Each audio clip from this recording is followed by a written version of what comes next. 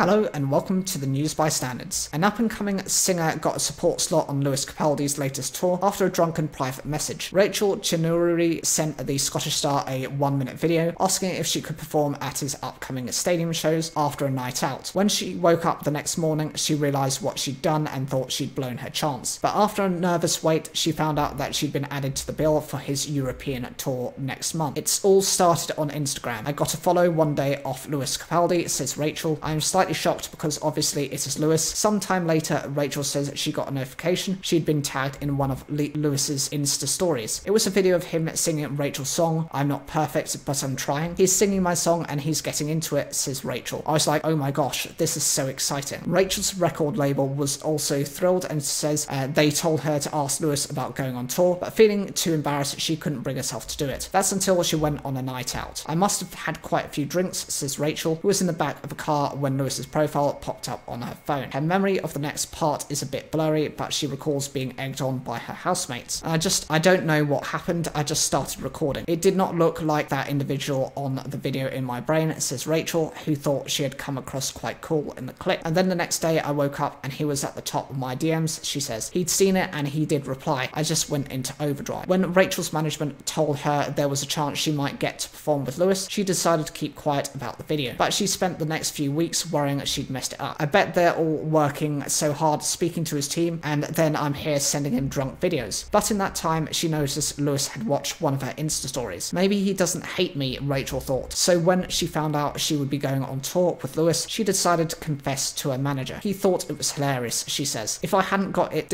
I definitely would never have told them, but because I got it, I was like, okay, here's the video, and he found it in there. She's since posted the evidence in a Twitter thread which contains some strong language. Rachel, who's due to release her debut album this year, says the opportunity to travel with Lewis will be an amazing boost for her. A lot of music and numbers are done online, she says, but there is such power in the energy and the amount of people you can reach performing live. It's just about being able to see how Lewis can take on such a big stage. It's obviously a dream for so many artists like myself to eventually get to that stage one day. And has her experience taught her anything? Shoot your shot and follow your gut instincts without drinking, she says, because my gut was like, yeah, I should do this, but it shouldn't take me being tipsy to be like, I should do this.